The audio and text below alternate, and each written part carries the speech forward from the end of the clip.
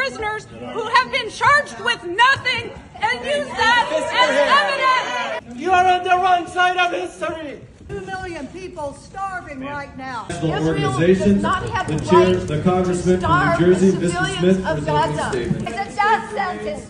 It's starving people. It's people that have childbirth without anesthesia, kids that are having to have their arms amputated because of Israeli attacks.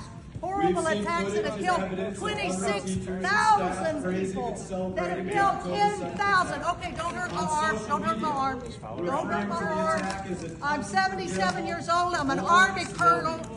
I'm a retired diplomat, and what the U.S. is doing, the Biden administration, is part of the genocide. It's a genocide that the Biden administration is complicit in.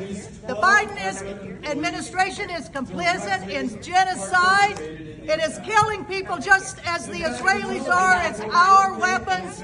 It's our money. It's our money that's doing this. And the money for UNRWA is very important to keep people from starving to death after we're trying to kill them all. 2 million people that are there crammed into a tiny part of Gaza, and we're trying to kill them, starve them to death, and all of the people that need medical care and need help, and they're not giving it, we're killing them. I interrupted this program that they're having, that the Congress has on UNRWA, an organization that's critical for Palestinian survival in Gaza. Critical for that, the health, the education, the medical care. Easy, I really bruise. Yeah. I've been to Gaza 10 different times. I've been there to see the destruction of earlier times when the Israelis were killing people. It's just terrible what's going on right now. 26,000 people that have been killed, 10,000 kids that have been killed, all of these people that are undergoing amputations with no medicine, anesthesia, nothing, and then the starving, these kids that are starving to death, that there's no food, that they're not letting the food in. And then the Biden administration, I mean, we give them weapons, we're killing them with weapons, we're killing them with no food. It's just all of it. You're not permitted to this law. Let's go back. Please do not defund UNRWA. It's a lifeline. It was established in 1948 for the refugees of Palestine. It's a death sentence. They're already starving. They're already starving. Please don't defund UNRWA. Please don't defund UNRWA. Again, most of this is not new information. Please don't defund UNRWA. Please, I'm begging you, for the children of Gaza, for the mothers of Gaza. It's the only thing that's keeping them going. I've got a broken finger. Please don't defund UNRWA. Please, I'm begging you. I'm begging you. Please, I'm begging you. Don't defund UNRWA. It's what's keeping the Palestinians alive. It's the only food and water they're receiving. It's the only medicine they're receiving. They don't get anything from Israel. And now this is the chance. They were told by the international court. It's what's keeping the Palestinians alive. Israel's starving them to death. They're starving them. They're depriving them of water and medicine. They bombed them. They've killed over 11,000 children. They killed 27,000 people.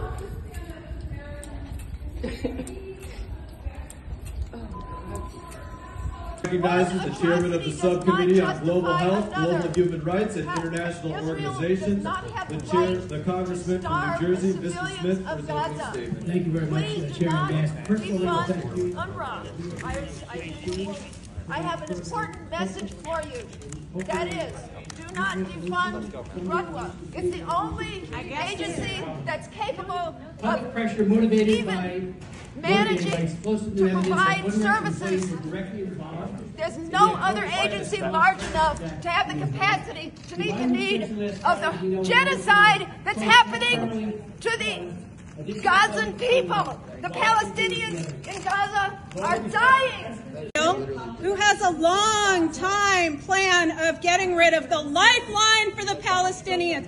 You cannot take the word of Israel, who is torturing capturing prisoners who have been charged with nothing and use that as evidence.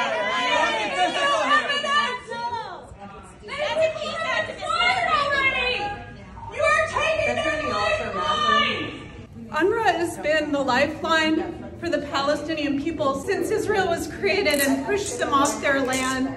This is how they have survived. Israel has long been trying to get rid of this agency that provides food, water, shelter, healthcare, medicine. And now this is the chance. They were told by the international court that they had to stop the genocide and that they had to provide humanitarian assistance. And their response the same day was to get the United States and some other of their followers to cut funding for the lifeline for the Palestinian children, mothers, women, the people, our innocent civilians. This is sick and it is wrong, and we have to stand up as Americans and say that we object, that we won't have our tax dollars funding this genocide, and that we won't be quiet while the U.S. cuts funding for humanitarian assistance for people who desperately need it. What's your name? Cheryl Barnes. Thank Honor you, the Cheryl. earth. Free Palestine! Blood on your hands. Shame on you. This is a genocide. You are starving 2 million people to death. This is a genocide and you are responsible for it. Shame on you. Shame on you. Shame on you. Ceasefire now. Ceasefire now. Shame on you. You are killing people. You are killing innocent people. You are killing innocent people. We will never forgive you for this. We will never forgive you for this. You are on the wrong side of history. You are on the wrong side of history. Shame on you. Shame on all of you. Shame on you. Hands on your back. Right here, sir. Hands on your back. Ellie, why are you being arrested? Because I'm trying to stop a genocide. These people are enabling a genocide. Shame on them. They're on the wrong side of history. They're starving people to death. America is complicit in this genocide by stopping UNRWA funding, which is the only lifeline the Palestinians have at the moment. We are starving them to death. We are enabling a genocide. Shame on Biden. Shame on our Congress people. This is a genocide. And we're going to say no. We're going to say no.